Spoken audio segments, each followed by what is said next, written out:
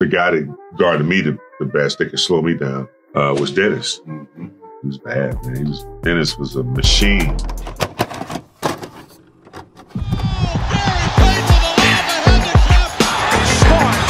Hey guys, this is Dominique Wilkins. Hey, this is Sean Kemp. This is Gary Payton. Hey, this is Pau Gasol. NBA fans, what's up? This is Vince Carter here. Hey, what's up? This is Matt Barnes. If you're an old school NBA fan like I am, make sure you check out the Basketball Time Machine with my man Sean David. Hello and good day, everyone. Welcome back to the Basketball Time Machine. My name is Sean David. Thanks for tuning in. Let's talk some old school NBA basketball. In today's episode, again, I want to take a look at NBA legends giving their opinion about how good Denis Rodman, aka The Worm, really was. And I know that there are a couple of videos already on YouTube, but I found some new clips that you probably haven't seen before.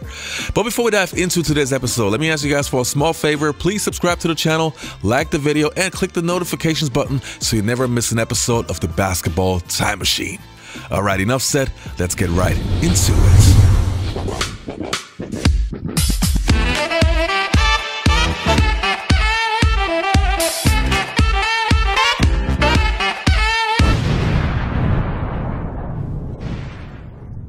Sorry guys, one more thing. I'm currently the executive producer of an amazing project, a documentary about the never-ending story called Life After the Never-Ending Story. Behind the scenes footage, exclusive interviews with crew members, the stars like the childlike Empress, Atreyu, and everything you always wanted to know about that movie. We are currently on Kickstarter, so please support us, and especially Lisa Downs, the producer of this amazing piece of work. You can get so many exclusive things, it's amazing. Check it out now. You know what? I think it was great for us. That worked out two ways. We realized that Dennis was looking forward to rejuvenating his career, and it was important for us to get back to being a championship team. So we all needed and wanted the same thing at the end, but what Dennis really brought to us as a team was his leadership and his hard work. He brought a lot of social media right to our face. Quick. He was viral before social media. Yes, that's what, he right? was definitely before his time. It was backhand. Wow. Dunk. Holy mac. Blocked it. That's a highlight film. Believe me, that right there, that belongs in a highlight film. Worm, I think the Worm just doesn't get a lot of credit for how smart he was, how good his basketball IQ was. You know, he did all the dirty work, you know, dove on the ground, you know, took charges, got into people's heads, you know, frustrated them. But the Worm had a very, very good IQ.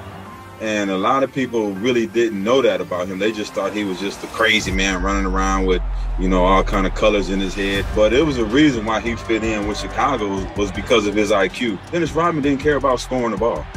You know, Denis Rodman can go 0 points, but 15 rebounds, he take 2 charges, may get 4 or 5 assists. He impacted the game where it's not really in the stat sheets other than the rebounding.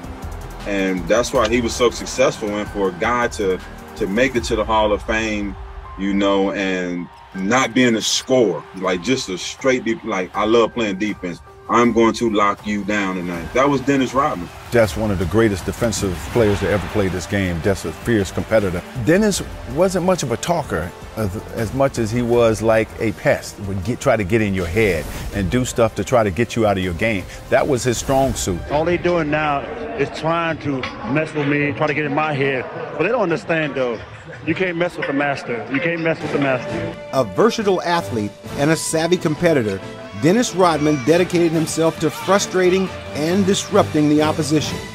Dennis took the responsibility of guarding the other team's top scorer all the time, regardless of who he was. This is Jordan at 1-and-1 now. Rodman won't give an inch. He is truly the only person I've ever known that could guard all 5 positions. And I don't mean just guard them a little bit, clamp down and shut down. In addition to his 7 all-defensive first-team selections, Rodman also won 7 straight rebounding titles, averaging a staggering 16.7 boards over that span. Quite a feat for a player not much bigger than a shooting guard. Most people think he's 6'9", 260. And Dennis was maybe a half an inch taller than me at 6'6", 220. and he impacted the game a lot bigger. There's Dennis again. He doesn't even have to score a basket to turn a game around with his rebounding ability. You got to throw him in the category of some of the greats like Bill Russell. Rebound Rodman. He's unbelievable at that. Best in the league. Like a Wilt Chamberlain. Rodman's tap is rebound number 34. Because he used to dominate the game just on rebounds alone. Oh, the dandy rebound. That's when you talk to me every practice. Said, Dennis, this is all you got to do is this a triangle, this. And I picked it up pretty easy because I knew it. I didn't have to shoot the ball. I just got to get the rebound, play defense, and give it back to the people that needed to score. The main thing I used to marvel how he would stand straight up. He showed no tendencies to butt that, you know, the basics of defense and how you do it. The guy could run all day. He could run all day, man, in the game. He never got tired. That's why he was a machine, man. He could guard anybody on the floor. He had the psychological games. He'd get in your head. Before the game, you get a dap. You squeeze my ass a little too. He was in after the game. You should ride it wasn't the stationary like bike. it wasn't like let's go. It was quiet and shy. So now you're thinking. Just into basketball because he really want to play. He had to earn it. He had to work his way to the league and you get running down the court thinking about this motherfucker. Why he getting every fucking offensive rebound? Still, I think one of the best rebounders and defensive players. Get physical and play, you know, and fly. He was. Right here, 6'7", 210 pounds of fury.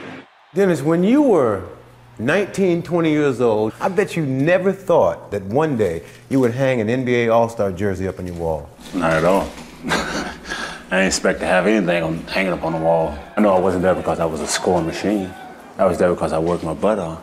I didn't know it was going to be this, but the way I am today. I always felt like you really cannot talk about the NBA from a historical perspective without talking about Denis Rodman. Because in my opinion, that's how much of an impact that he made, which is rare for someone with his notoriety that don't have no interest in scoring the basketball. And that's normally where you get most of your glory from is offensively. But he took pride on the defensive end, and at 6'8", I think he led the league in rebounding 7 consecutive years, and a heck of a defensive player also. There's no place to throw it. Hakeem inside, shot short. There's the horn. The identity of the bruising Detroit Pistons teams that won back-to-back NBA titles in 1989 and 1990. Whenever we went on the floor and we were in deep championship playoff series, this guy would be in his own world about winning. You just saw it dripping off of him. You just saw on his face the passion he had for the game.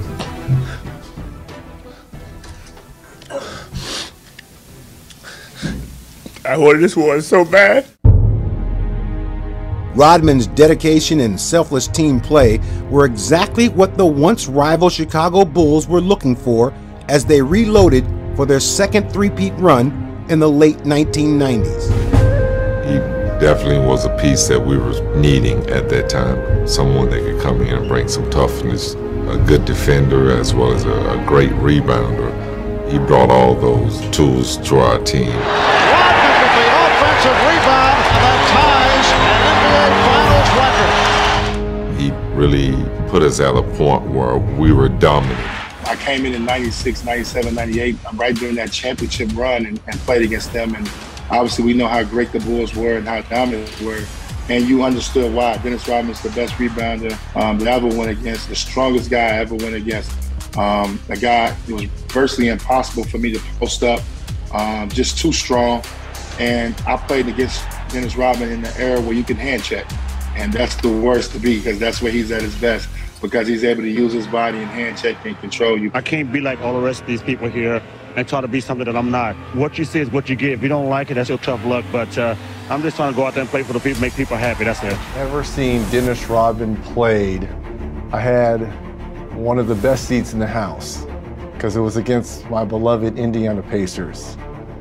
March 4th, 1992, we're an upstart young Indiana Pacers team. They were still the bad boys of the Central Division of the Eastern Conference and champions and so forth. In Detroit, here we are trying to make a name for ourselves.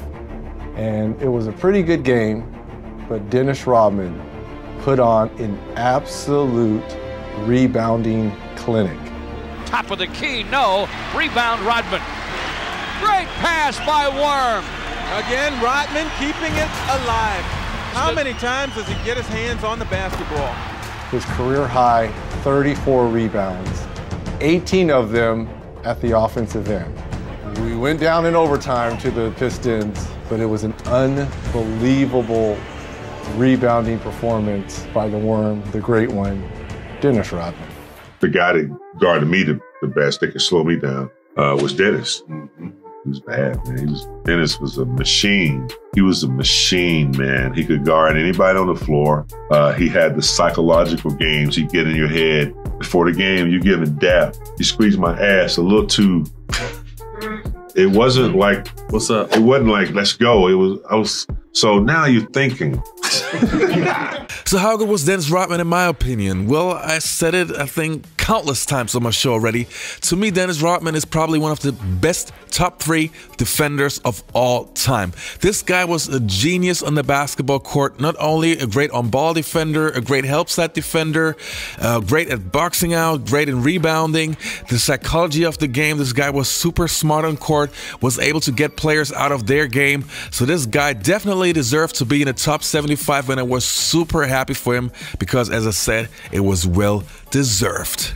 All right, you guys, that was it for today's episode. I hope you enjoyed this episode. Don't forget to leave a like, subscribe to the channel, and click the notifications button. And hopefully, I'll see you next time on the Basketball Time Machine.